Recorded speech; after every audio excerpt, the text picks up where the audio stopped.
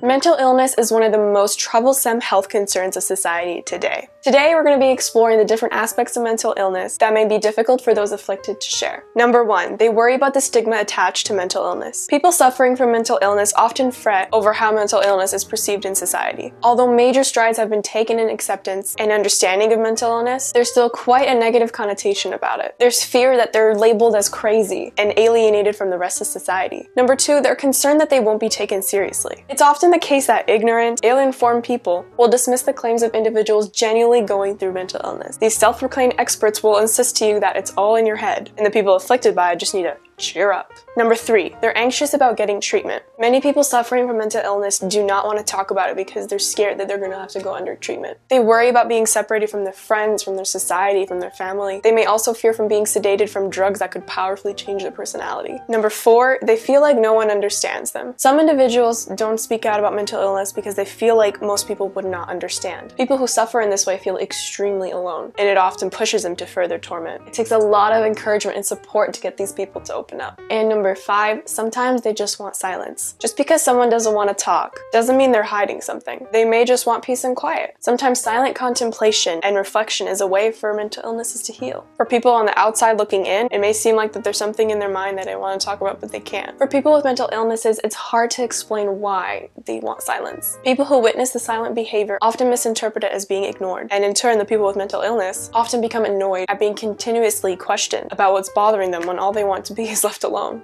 And that's all we got for today's video. If you want to check out the full article with the 9 things that people with mental illness don't tell you, you can check out the link in the description below. If you think that this video can raise awareness for people suffering from mental health issues, then please share. Don't forget to leave a comment below, give it a big thumbs up, subscribe, and don't forget to check out my channel where I make videos every single Thursday. The link will be in the description below, and I'll see you guys next time. Bye!